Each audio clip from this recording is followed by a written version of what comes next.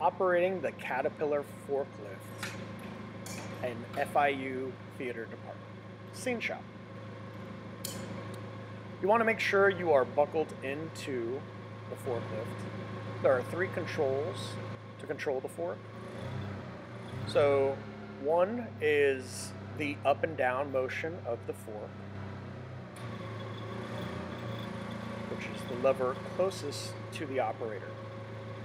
The second control is a tilt.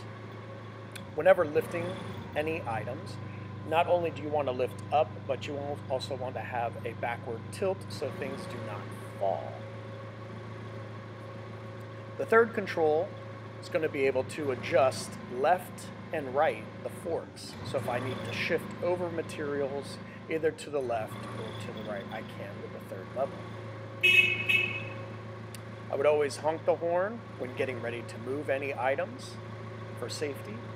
And you should not operate the forklift unless you've had the 40-hour training in order to operate the forklift.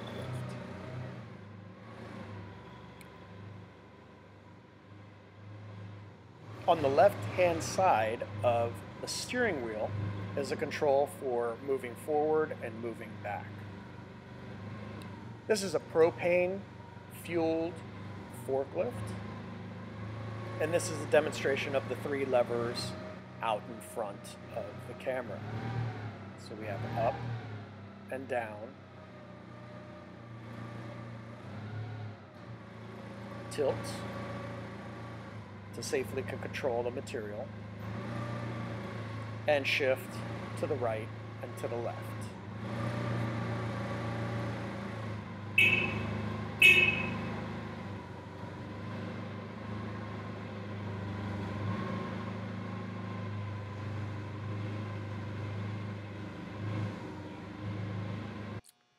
Operating the 2-man genie lift in FIU Theater's scene shop and theater spaces. Once you are on the lift, make sure you close the chain on the back to safely protect you from walking backwards and falling off the platform. The platform does have an extension, so you can extend the platform out to reach items that you have to reach over a height. Only one person should be on the platform at a time. Whenever moving the lift or going up and down on the lift, you need to make a call. So if you're moving forward on the lift, you need to say lift moving forward to notify everyone in the space where you're moving. Lift going up to notify people that you will be working above their heads, as well as lift coming in to notify anyone below that there is machinery moving above the head. So always call in lift moving, lift going up, and lift coming in to notify everyone in the space.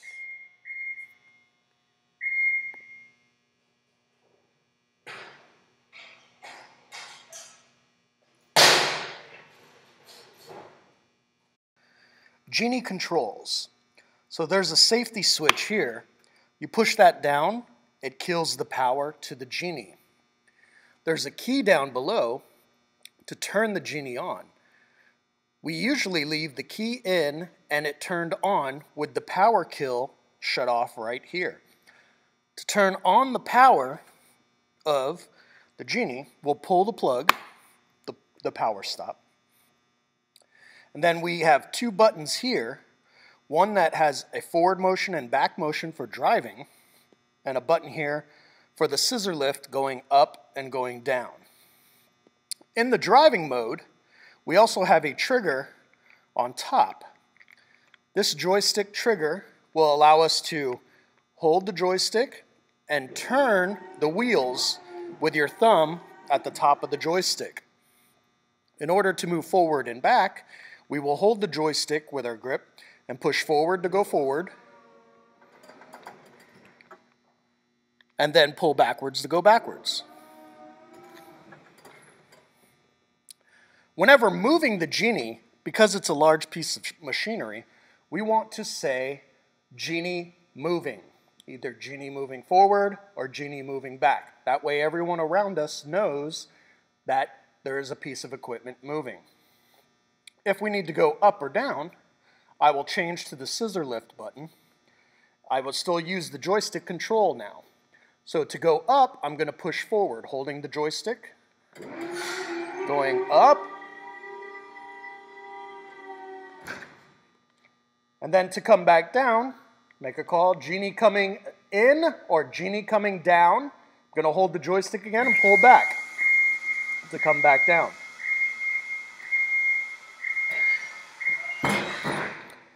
If we're coming around a corner, driving, and not everyone has been in the room as you made the call of genie moving, we can use the horn button right here, which will ring a bell and let us know that things are moving.